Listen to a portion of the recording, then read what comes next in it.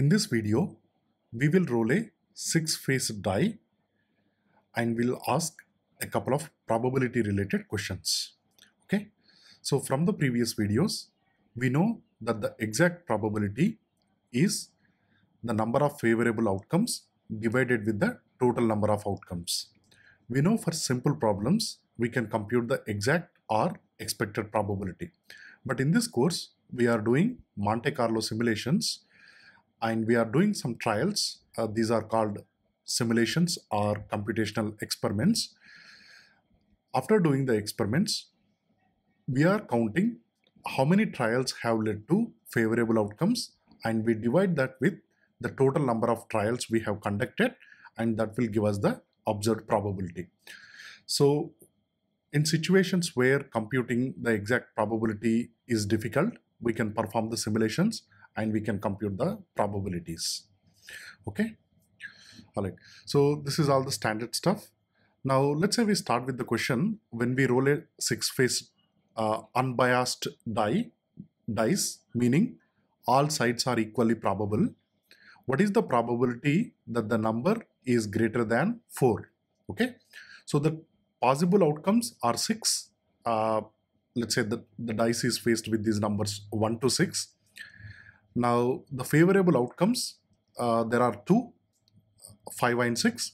So the expected or exact probability is the length of the favorable outcomes divided with the length of the total possible outcomes. So which is 1 over 3 or 0.33. Okay.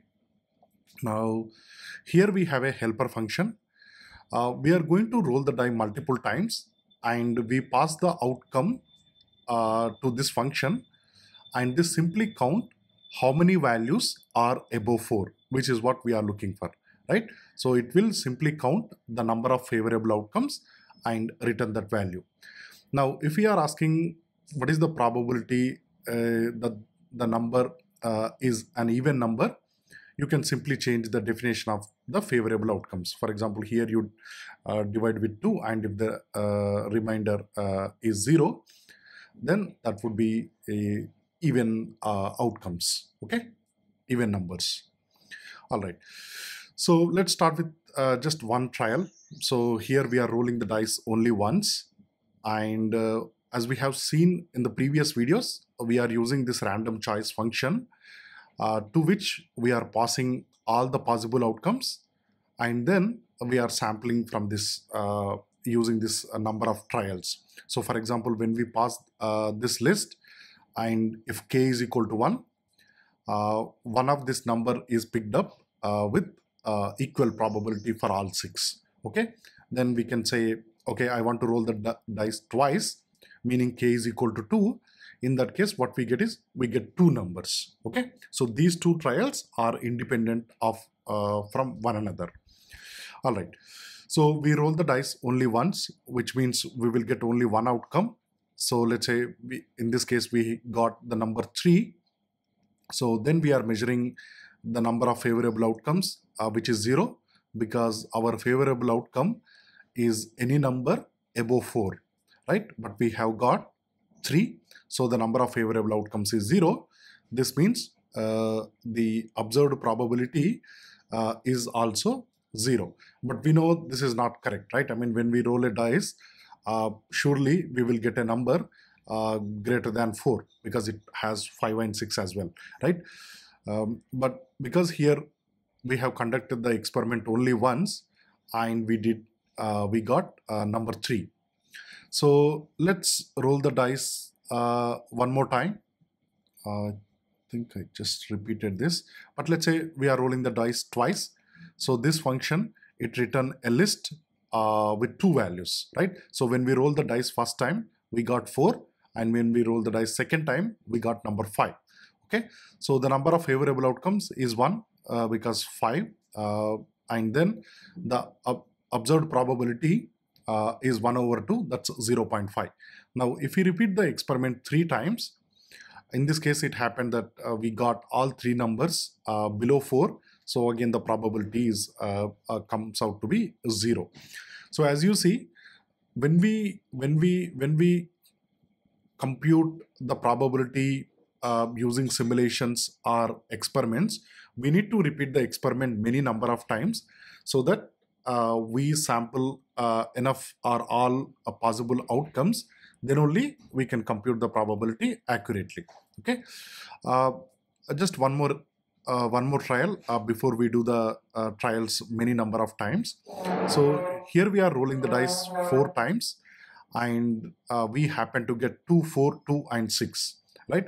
So the favorable outcomes only one, which is this 6. So the probability is 1 divided with the total trials, which is 4. So we got it 0.25. But let's do the actual simulation, which is we repeat the experiment many number of times, right? So it's okay. So let's say we want to roll the dice a maximum of 100 times. Okay. So here we have defined this observed probability list, because for each time, so for in first experiment, we roll the dice once and we compute the probability. And in the second experiment, we are going to roll the dice twice and we again compute the probability. So that way we are doing 100 experiments. So in the 100th experiment, we roll the dice 100 times and we count how many favorable outcomes are there, and we divide that with the maximum trials, which is 100. That way we compute the probability with increasing the number of trials, right? So here we are just conducting the experiments from just 1 to maximum number of trials, and then using the random choice function, we are mimicking the rolling of dice, and this will return us the outcomes, and the outcomes we are passing it to this count favorable outcomes function, and then the observed probability would be the favorable outcomes divided with the number of trials, right? So this observed probability is for this particular number of trials, and then we store it in a list, right? And then here we are printing, for example, in experiment 1, we roll the dice only once. The favorable outcomes just happen to be 0 in this case, so the probability turns out to be 0. But as we increase the number of experiment, the probability slowly converges to the expected probability, which is 1/3 in our case, right? Which is 1/3, because we have 2 favorable outcomes out of 6 possible total outcomes.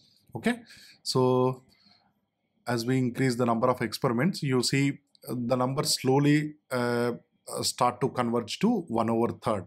Okay, now if we plot the observed probability with the number of trials, this is how it looks like. So as you can see at the very beginning, it fluctuates quite a lot, and this red horizontal line, that's the expected probability, which is 1/3. Now with increasing the number of trials, as you can see, this start to converge slowly to the expected probability. Okay, so here we did maximum 1000 trials, and here we did maximum 10,000 trials. As you can see here, we still see some small fluctuations, but the probability has converged to the expected or the theoretical probability. Okay, that's all for today. Thank you.